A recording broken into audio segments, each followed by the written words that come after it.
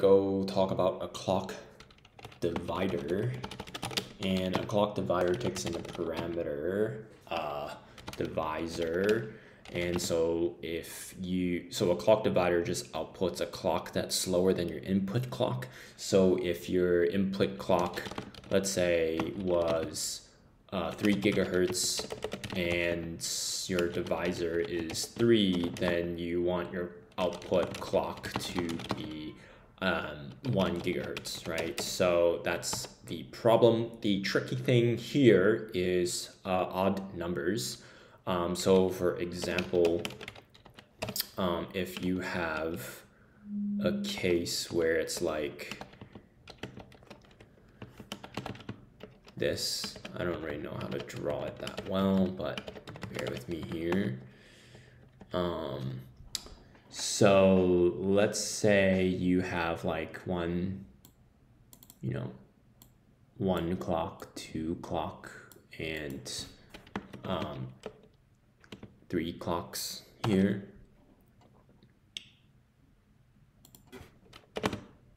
Yeah, so 1, 2, 3, right? So right in the middle is actually like 1.5 cycles, right? So your output here, if you wanted to divide by 3, is like, boom.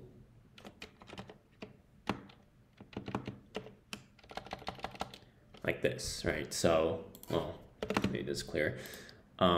Actually, it's not. It's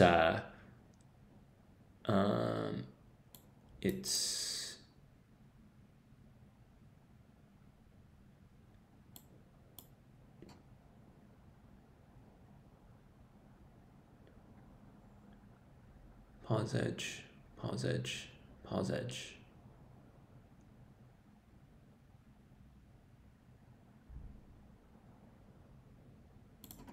Let's do it like this.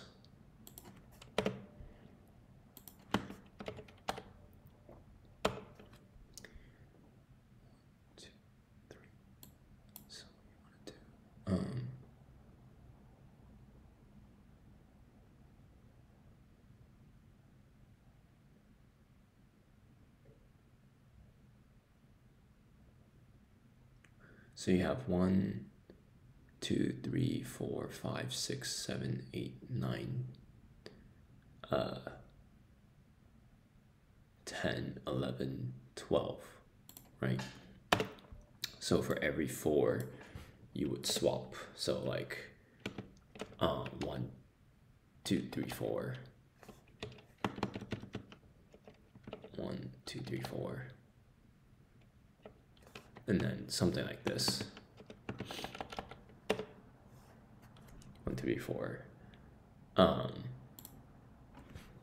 Perhaps. Yeah. So that's the kind of like the hard part when you have odd numbers. For even numbers, you can just have a counter and then just say, well, yeah. So here what I'll do is I'll actually just count the pause edge and the neg edge, which is kind of I believe to be the trick.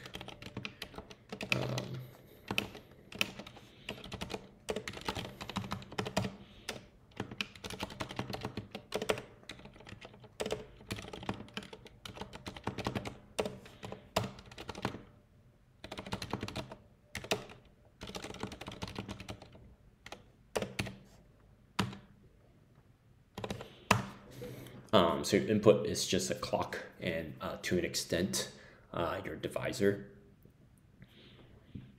So if you want to have a divisor of 3, what is the number that we need to count up to? So if I have 1, 2, 3, 4, 5, 6,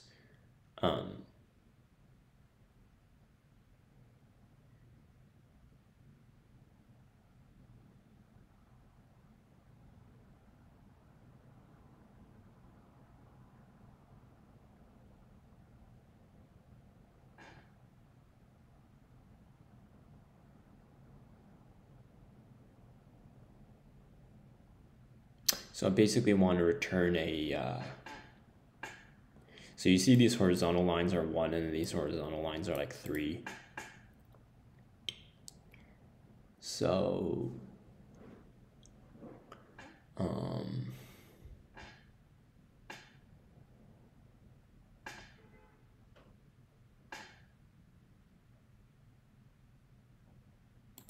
if I were to say like this was 0, 1, so I'm just counting edges for 5, right?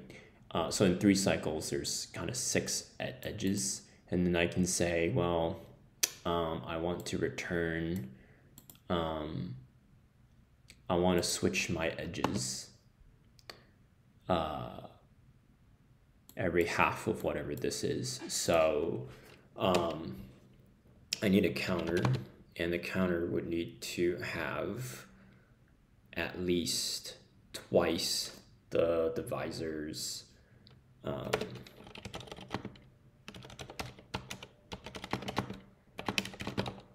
right? So that's 6 here, and then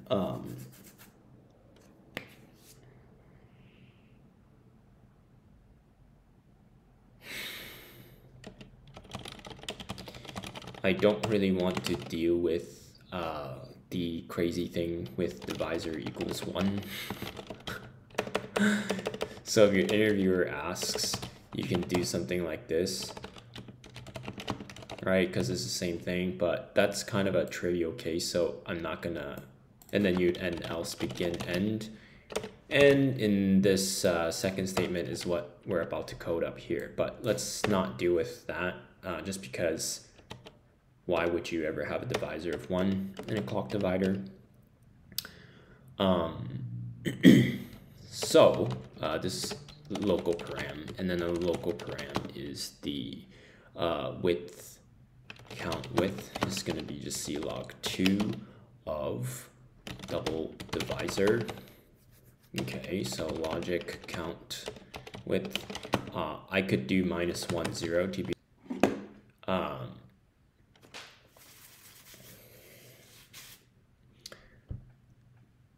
I've learned in the past not to do that. Like I'd rather waste a bit and have it be more maintainable than not. So anyway, I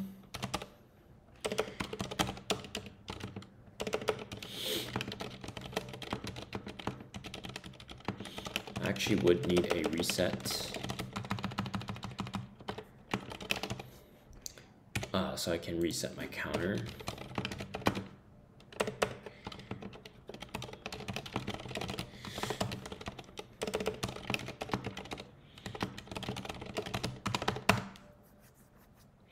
And then if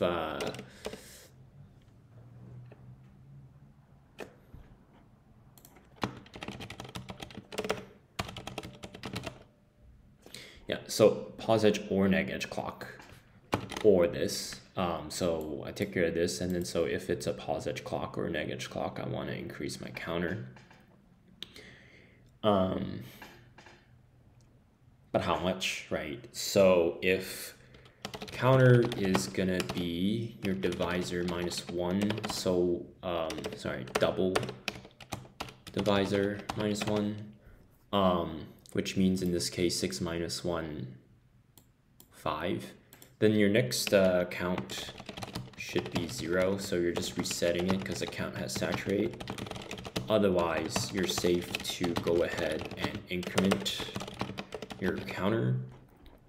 So this should hopefully count from 0, from reset, all the way up till 6 minus 1, 5 for this particular case. And then, yeah.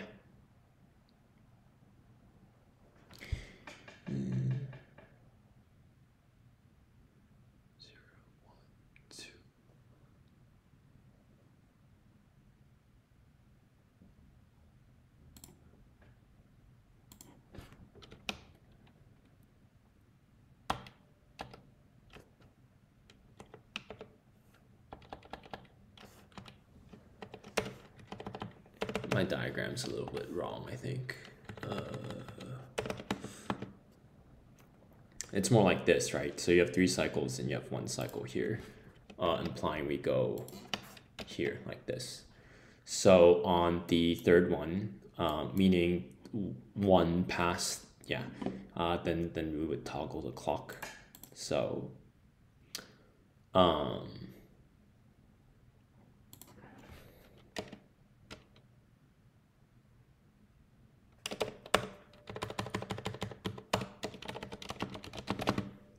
so what is this in math terms? So if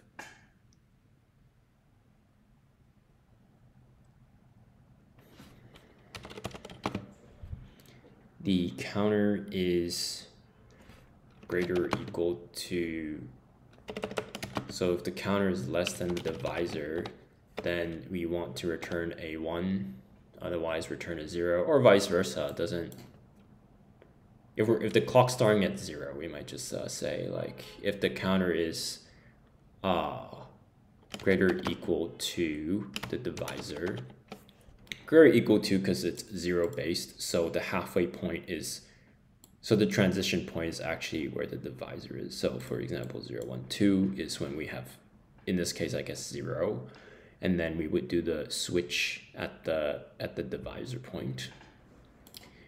And since we're counting pause and neg edge, this is exactly the halfway point of a cycle. So this switches from 0 to 1 at exactly the halfway point. So if the counter is, 3, 4, 5, it'd be 1. If it's 0, 1, 2, it'd be 0. Let's see if this compiles.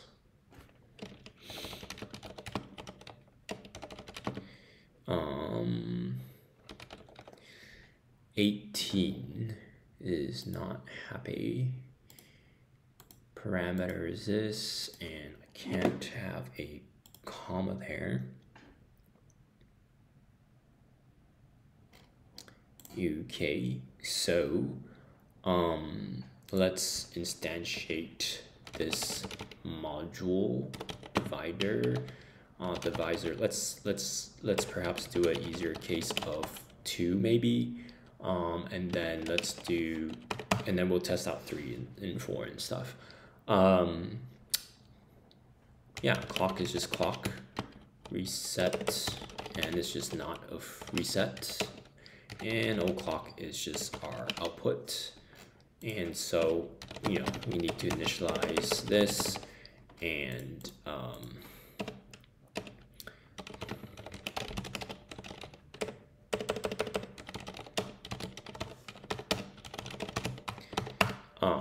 and then so if we clock it,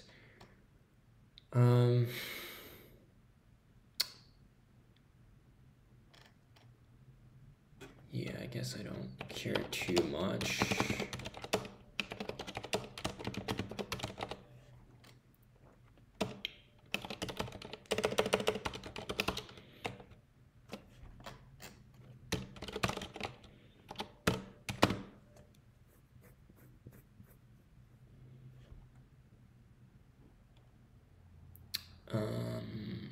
Where is the counter at? And then I also want to see where is the clock status, and I also want to see what the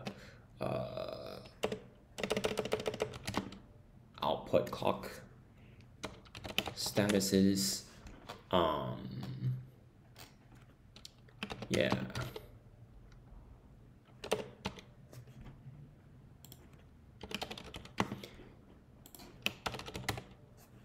Is it, I just call it counter, yep, counter, and then I'll do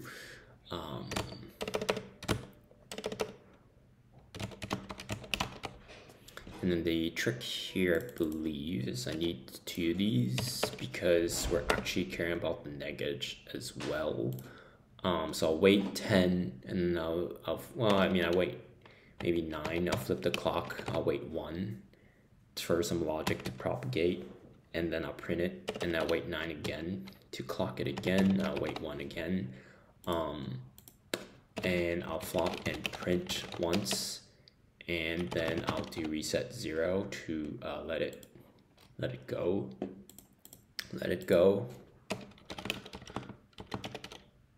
Okay, so the counter is 0 because it's at reset, right? So then So that's cool. And so now I maybe want to do something like 32.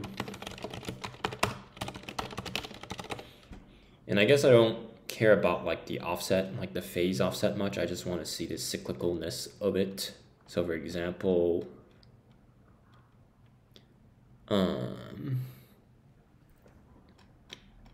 so this even number is not working because I want 4 to be 0, for example, right? So if I divide it by 2, 0, 1, 0, 1, that's great, but then why is 4, 1? So let's debug this.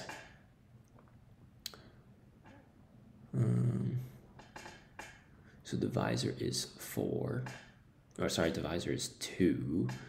And so if it's 2,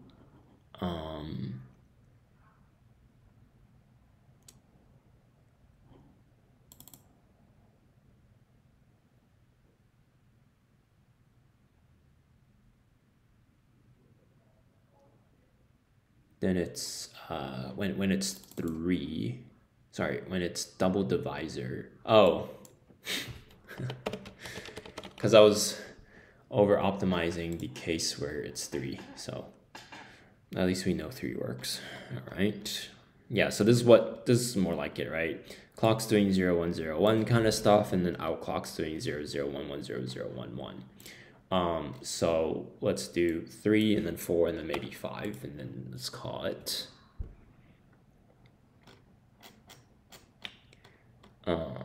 so yeah, this looks okay. It's just, you know, positive, 3 negative 3 halves, so and then let's do 4.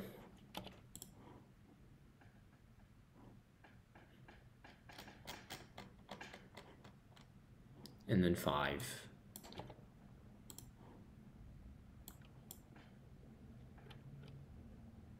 And let's do 16.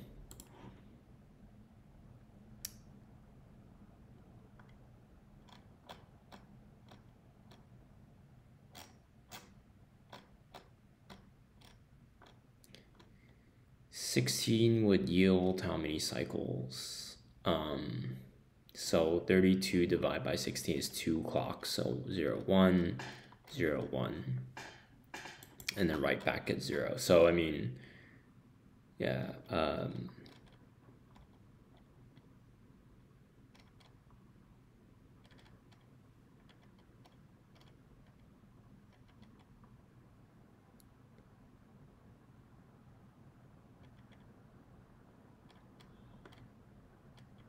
Oh, because this is the final edge of this clock. Okay, yeah. So that's how you do this one. This one is a little tricky because of the oddness issue, which then you have to basically, I guess, double the denominator, so to speak. So then if you double your state space, then you can account for the positive and negative edge, and then you can just split it in half. Anyway, that's it for this one. And I will see you in the next one.